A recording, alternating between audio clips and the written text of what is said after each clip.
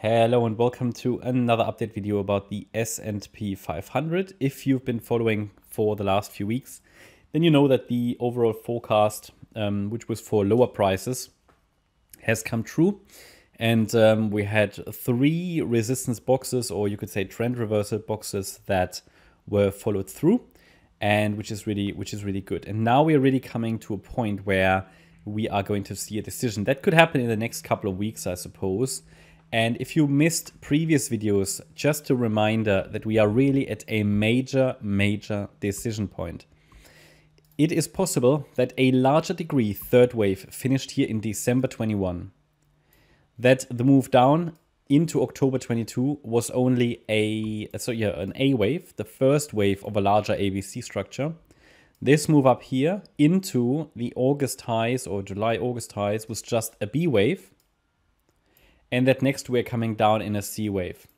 And that could take it down to, 2,500 points maybe. 1, 2, 3, 4, 5. Now, and here's the thing. It could be that this is only another larger A wave. Then we get another larger B wave afterwards and then a C wave down. Now that can take years to play out, okay? So this is certainly, I'm not saying this will happen, but this is the risk that's around the corner. If we now see one larger wave down, we have 5 waves down of the high. We're going to zoom in a minute, but we would basically have 1, 2, 3, 4, 5. If I see 5 waves down below support, which is at $4,188, and then a corrective pullback, that's a short signal in my opinion, and it can send the market down significantly. This is exactly the decision that will play out, probably in the next few weeks. For me, it's like, okay, I focus short term still on higher because the short term trend isn't broken. But with 5 waves down, it will be broken. And that's what we're exactly going to pay a lot of attention to in the coming days and weeks. In a more bullish scenario, the wave 3 never finished here in 2021. It's actually up there. And the move down was a smaller degree fourth wave. And we are now in a fifth wave to the upside. 1, 2, 3, 4, 5. Could send us up to maybe 5,400, 5,500 points. But then, after that, this larger correction should unfold, okay? So this is exactly what we're focusing at the moment. I think that correction is going to happen at any point, not at any time, but it is going to happen anyway. But the thing is, when, okay? And it is just this yellow box where this decision is going to play out. And that's the box we are dealing with right now.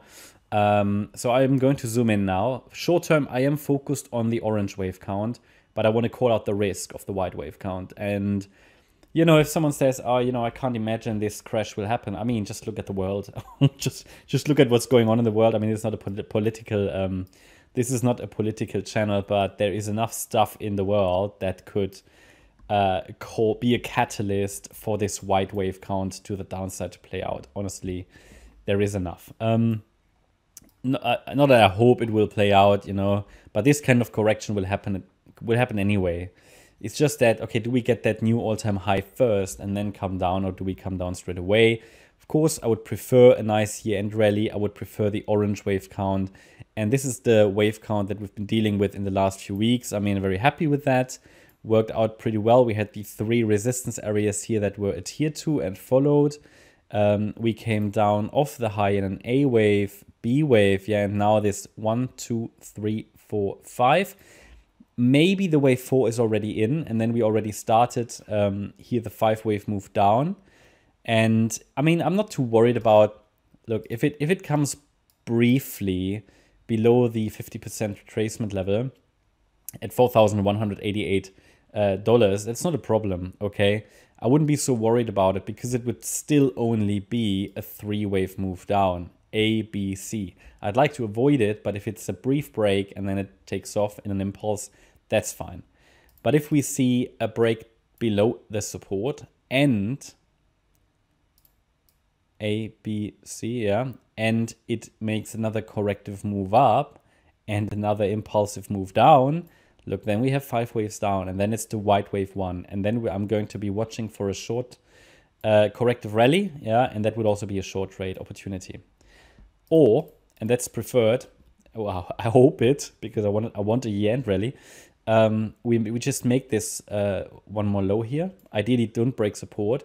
We see a small impulse to the upside and a small correction, and that's a long trade opportunity, because then we have some clarity that this move down is over and that we're turning around and rally in a fifth wave to round about $5,500. So that's sort of the decision point, and it's a major inflection point. For the last few weeks, we've been waiting for prices to come down into this region. I have to say, though, that this third wave was pretty much overextended.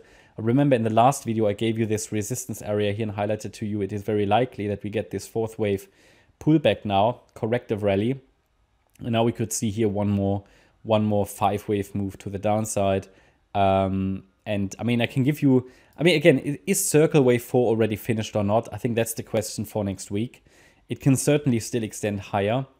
And as long as it doesn't stretch above 4,370, I would expect another low. So it's basically from here the following. If we see 5 waves up from here and 3 waves down, so 1, 2, 3, 4, 5, and 3 waves down, the low is likely in.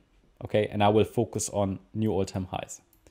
If we make one more low here and then see 5 waves up, 3 waves down, I think the low is in. And I will focus on new all-time highs. But if we see, this low, corrective rally, another 5-wave move down, then I will assume we are going to go to, let's say, $2,500. Then we should get a corrective rally. And then this is the major short signal. So this is absolute key. I hope you understand the relevance of this current inflection point here.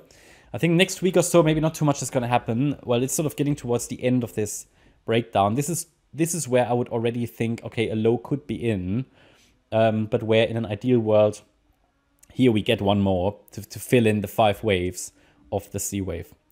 Yeah, that's my update about the S&P 500. I hope you liked the update. If you did, please hit the like button, leave a comment and subscribe.